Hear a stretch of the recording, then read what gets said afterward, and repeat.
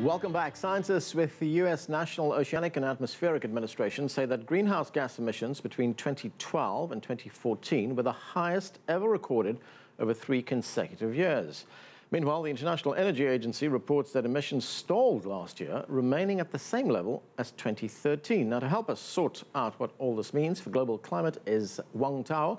He's a resident scholar at the Carnegie-Tsinghua Center for Global Policy in Beijing. Still with us here in Washington is Manish Bapna of the World Resources Institute. And joining us from Paris is Nuttall. He's the head of communications and outreach for the United Nations Framework Convention on Climate Change. Thanks again to all of you for being with us. Nick, let me start with you. I just cited those figures from NOAA, the National Oceanic and Atmospheric Administration here in the United States, and from the International Energy Agency, that from 2012 to 2014, emissions of greenhouse gases were at their highest level, but they leveled off last year. These are two agencies which appear to be giving us different figures. There seems to be some contradiction here. Can you help us with this? I don't think there actually is a contradiction, but this is, seems on the surface to be quite complex. I think what NASA and indeed the UN's World Meteorological Organization was saying was that we have the concentrations of greenhouse gases, the concentrations of pollution in the atmosphere at record levels in March, because this pollution builds up, has been building up over many, many decades, indeed since the beginning of the Industrial Revolution. Now, when the International Energy Agency came out with their report on last year, saying that last year the amount of emissions kind of stalled, what they're saying is the emissions that year actually stalled. So this is emissions from the burning of coal and oil and gas, energy-related emissions. So while the concentrations have been building up over some time, the good news is that in a year where the economy actually grew worldwide by something like 3%, we didn't actually add any more into the atmosphere from the energy industry. And that may indicate that perhaps we are beginning to see a light at the end of the tunnel in this story, that maybe we're starting to see the decoupling of economic growth from more pollution.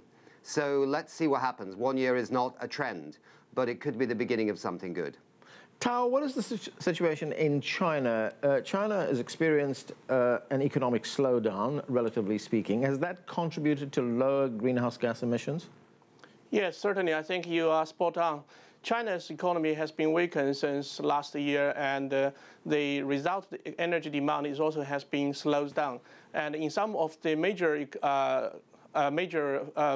energy fuels, for example, coal, actually we saw the absolute reductions for the first time in almost 2 or 3 decades. So that is quite a strong signal to the economies. And also because of this, we probably will be able to see the growth of China's energy demand may not be grow as quick as we expected. So that slowdown of the economy and also the resulted potential structure change of Chinese economy may have a lot of impact on the future of the energy demand and also the carbon emissions. Manish, let's go back to the situation in India, and I'm going to quote NOAA again, the Oceanic and Atmospheric Administration. It says that it's going to be very difficult to reverse any increase in greenhouse gas concentrations, even if there is the wholesale abandonment of fossil fuels. Do they have a point? Because in a country like India, you have growing urbanization, you've got an economy that's growing, more factories. We need to see a pretty radical drop in emissions over the next 30 or 40 years in order to try to stay within 2 degrees. It's not going to be easy, but it is still plausible. Economically, it can make quite a bit of sense. We are seeing over the past 6 months and in the run-up to the International Climate Convention that will be taking place in Paris, a number of commitments that different countries are making, the United States, China, and others, that are taking some bold commitments to try to reduce those emissions in order to avoid catastrophic climate change.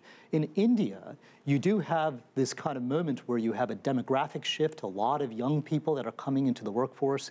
You have an urbanization shift. You have a big investment in manufacturing. So there is going to be a need for much greater energy, much more energy. But some of that demand can be addressed through improvements in efficiency. And as we see clean energy, starting the cost of clean energy to come down dramatically, to become more competitive compared to fossil fuels. They avoid some of the problems of fossil fuels, such as air pollution or energy security concerns, that there is a way even for India, which will see a growth in its emissions, still dramatically be less than what otherwise would have been anticipated. Nick, I want to look at one other factor, and that is cheaper oil has been associated with increasing greenhouse gas levels. Given that, can we see a rise in emissions then?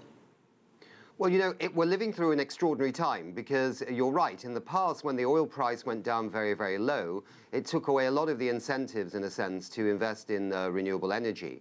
But this time round, it's very different. We've seen the oil price come down quite dramatically. It wasn't so long ago that it was something in the $40 a barrel area, and yet investments in renewables have continued almost as if the oil price hadn't changed at all. And indeed, it's been a kind of shaking out of the oil industry that you've seen, because some of those leases that some of the oil companies have been taking out in the Arctic for this deep drilling didn't make any sense at below $75 a barrel. The oil was simply too expensive. So we are living in a different moment in time where renewable energy now seems to have got to a point in many, many countries, including developing countries, where it's actually the best option you can take at this particular moment in time, economically, and then for all the environmental benefits that come with it. Tao, China has relied on coal to generate electricity. China is expected to submit its climate target to the United Nations by the end of this month. What can we expect? Yes, clean energy is definitely going to play a vital role in China's combat for the climate change, but also it has a key for China's clean up of the air pollution.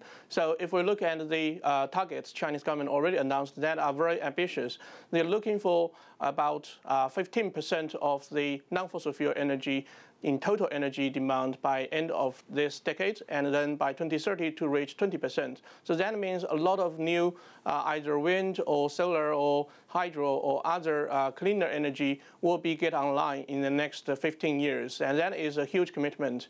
And that is going to, if we can see that will be delivered, then there will be a strong change for China's energy structure. Manish, the International Energy Agency Director Fatih Birol says, well, these are his words, there needs to be a peaceful divorce between economic growth and the rise in greenhouse gas emissions. You've talked specifically about the situation in India. What would that look like? So I think we can see a lot of examples where, I mean, the conventional wisdom has been typically that growth results in greater emissions. And I think there's been a lot of evidence and real-world examples over the past few years where that's a false choice, where we have to choose between growth or emissions. And just to give you 2 or 3 very simple examples that speak to India, degraded lands. India has a lot of degraded lands. Restoring that land both increases growth, improves the productivity of that land, and also sequesters carbon emissions, reduces emissions. Cities. India is urbanizing very rapidly. Is it going to create cities that look more like Barcelona, which are compact and good quality of life, or are they going to create sprawling cities that are highly reliant on cars and have poor air pollution? If they choose the former, that is something that is both good for growth, good for quality of life, and also reduces emissions. Nick, global governments scheduled to meet in Paris in December to discuss a possible new agreement on climate change. What can we expect out of that meeting, realistically? Well, we will get an agreement in Paris. And the question is how ambitious that agreement will be. But I think we're in a very different place to how we were in Copenhagen just 6 years ago. I think there the value proposition in Copenhagen was we had to sacrifice to save the world. Now the value proposition seems to be that the sacrifice will be if we don't act. There is so much of a groundswell, of a momentum for change among the private sector, among financial sector, among cities, as was just mentioned by our colleague there in Washington, and among the governments themselves. I think, you know, countries now feel very much empowered by what's happening around them. I think they feel very empowered by not only the science, but the economics. Today, or this week, you know, we've had the Pope in the Vatican issue an encyclical about the moral imperative for acting on climate change. So all the elements are coming together. So there will be an agreement in Paris. It will not solve climate change overnight. It's absolutely clear whatever's on the table from the governments won't be enough to keep us under 2 degrees C. But what Paris must put in place is a long-term strategy, a long-term goal, a long-term destination about how governments will actually finance the developing countries to meet their climate ambitions and also put in place the milestones that will actually lead to a climate-neutral world at the end of this century. And, you know, this is very exciting. We're trying to restore the balance of planet Earth back to how it was before the Industrial Revolution, but in a 21st century setting. Tao, getting back to China's reliance on coal-fired power stations, on the use of coal, the International Energy Agency is proposing that coal be phased out completely. Is that practical for a country like China? I think certainly that coal is still playing a very important role in China and will play a very important role in the near future. But I think there is already a lot of measures has been taken on reducing the reliance and also the impact of coal. For example, the development of the renewables are developing very quickly. China has already become the #1 in terms of the clean energy investment for quite a few years in a row. And that will result into a large scale of investment in wind and also solar. For example, last year, China actually adding about more than 20 gigawatts of wind. So there are also other measures, for example, cleaner coal burning technologies, that will give China also the benefits of reducing the air pollutions.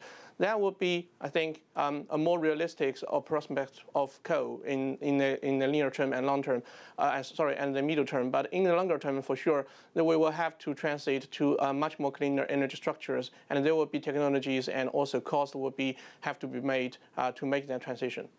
That's where we have to leave it. Wang Tao in Beijing, Nick Nuttall in Paris, Manish Bapna with me here in the studio in Washington. Thanks to all of you for joining us. That's it for this edition of The Heat. But the conversation continues online. Join us on CCTV America's Facebook page to comment on this or any other show, or chat with us on Twitter at CCTV_America. I'm Anand Naidu in Washington, D.C. Thanks for being with us.